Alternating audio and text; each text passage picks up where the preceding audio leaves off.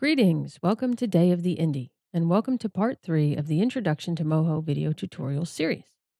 If you haven't seen part 1 or 2, I recommend starting there first. If you did, cool, you're ready for the third and final video. In this part, Fred gets finished, and in the process, you'll learn about layer masks, shape effects, and how to give your work a little more style. So with that in mind, go ahead and open the starter file, which you can grab from dayoftheindie.com. You'll notice that Fred is, for the most part, complete, but he does have a few areas that need a little love. For example, his left eye, his mouth, his left antenna, his left arm, and his cape. On the plus side, both of his legs are pretty much done.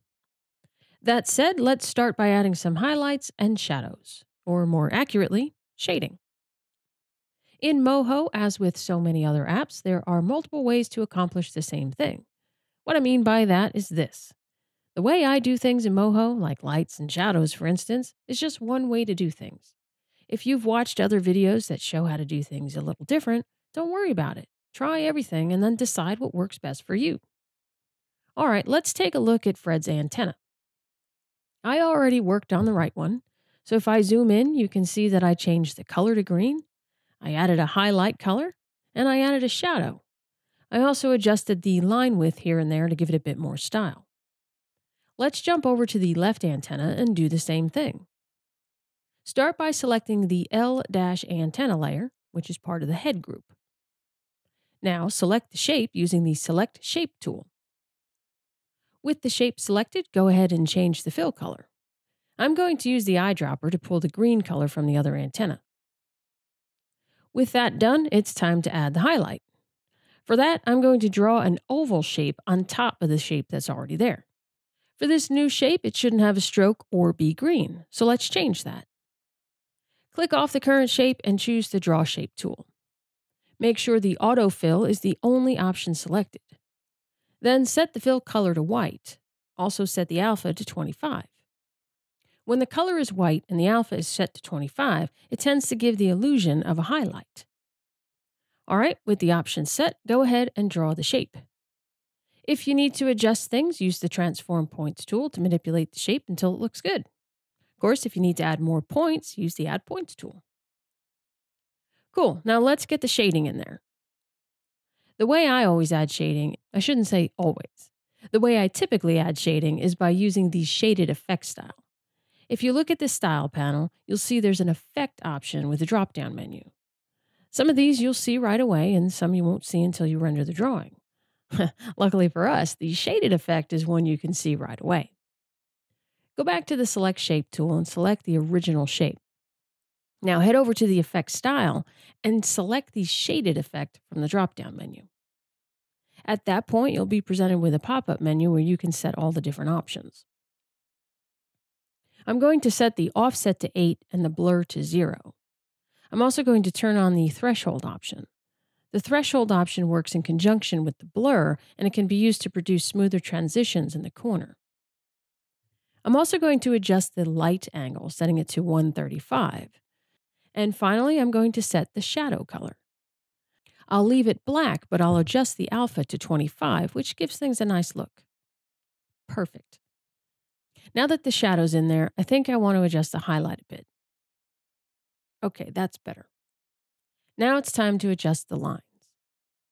For that, I'm going to switch to the Line Width tool, grab some points, and then move the mouse left and right to set the width. Nice. Okay, let's move on to the masking. Masking in Moho is what you can use to control the visible region of a layer. Take a look at Fred's right eye. Let me zoom out a bit. If I grab his pupil and drag it outside of the eyeball, notice how the area of the pupil that's on the outside is not visible. That's masking. Let me show you how it's done. But first, let me put his pupil back where it belongs. Otherwise, I kind of feel like he's staring at every keystroke I'm making, and that's just creepy. All right, that's better. Time to fix that other eye. Select the left eye layer group, which is L-I. Inside this group, there are 3 layers: pupil, eye, and dark dash circle. To set up a mask, double-click the layer group, the one named L-I. which will bring up the Layer Settings panel. From there, select the Masking tab and choose the Hide All option, then click OK. This is going to use the bottom layer as the mask, in this case the dark dash circle layer. But we don't want that, and here's why. Although it might be difficult to see, notice how the pupil goes outside of the eyeball and travels into the dark circle. Also, the eyeball, that's the white part, is being clipped over here by the dark circle. So to fix things, we need to adjust the mask. Double-click the dark dash circle layer to bring up its layer settings.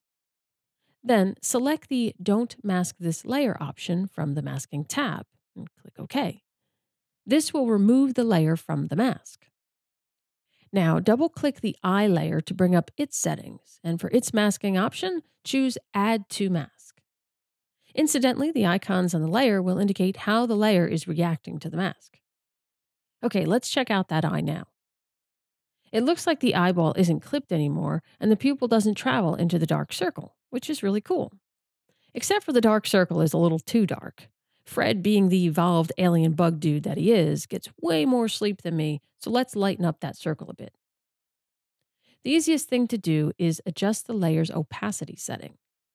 Double-click the layer and change the opacity to 25. All right, one last thing. The eye needs some shading.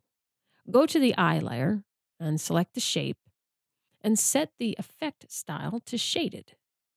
When prompted for the option, set the light angle to 110, the offset to 10, and the blur to 0. Click on the threshold option and then set the color to black with an alpha setting of 25. Fantastic. Now, before we move on to the mouth, let's take care of Fred's arms. Fred's right arm is missing the edge. This was done using the Hide Edge tool. So for the left arm, let's do the same. Using the Select Shape tool, select the upper layer from the L-arm layer. Then, using the Hide Edge tool, click on the edge to hide it. Now, use the Line Width tool to give it some character. I'm going to zoom in a bit and tweak his arm, because it kind of looks weird. All right, on to Fred's cape, the thing that makes him super. Fred's cape is made up of 2 layers, one for the lines on the fabric and one for the fabric. I'd probably combine these 2 layers if I were animating Fred, but for the sake of this tutorial, I decided to split them out. Anyway, Fred needs one more line on his cape. Switch to the Add Point tool and jump over to the Lines layer in the Cape group. Let me zoom out. Okay, to draw a line, click and drag. Now turn that line into a shape by switching to the Create Shape tool. Then select the line, make sure Stroke is selected, and then click the Create Shape button. Once the shape is created, go ahead and mess around with the line width until you're happy. If you need to zoom in, that's fine. All right, so all that's left to do is Fred's mouth. Go to the Mouth group and set the masking option to Hide All. Of course, when you do that, the outlines for the mouth get kind of wonky. In order to fix that, select the Mouth Vector layer, that's the one at the bottom here, and bring up its layer settings. For the masking settings, switch on the option to Exclude Strokes. And there you go. The outlines for the mouth are back. At this point, you can mess around with the teeth and not worry about them busting through Fred's mouth, which will come in handy when you start to animate things. So that's it. There you have it. Fred is pretty much done, which means the Introduction to Moho video tutorial series is also done. But don't worry, we'll be working on more Moho tutorials over at dayoftheindie.com, so be sure to stop by. And that's it for me. Thanks for watching, and I hope you enjoyed this video. I'm just going to mess around with Fred a bit more, kind of fix things a little bit. I'll save this file. It'll be included with the resources. In the meantime, feel free to play around with what you've done. And remember, if you're not having fun, you're probably not doing it right. See you next time.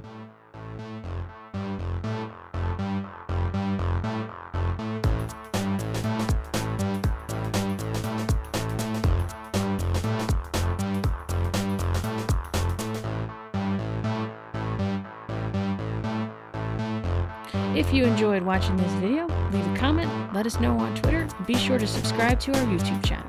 Thanks for watching.